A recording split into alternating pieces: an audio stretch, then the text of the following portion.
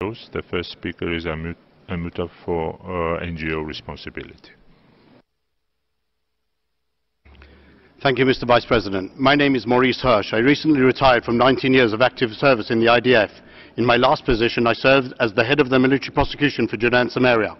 6 days after taking up my position, UNICEF published a report entitled Children in Israeli Military Detention, claiming that Palestinian minors who come into contact with the Israeli military justice system were subject to widespread, systematic and institutionalized ill treatment.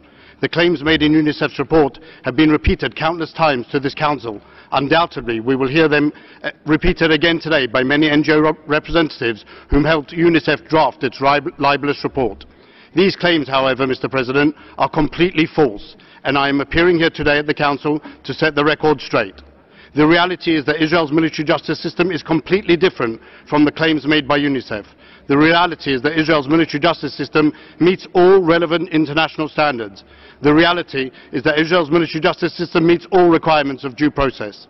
As the ex-head of the military prosecution, I can conclusively affirm that UNICEF made both factual and legal mistakes and also invented a standard specifically for Israel.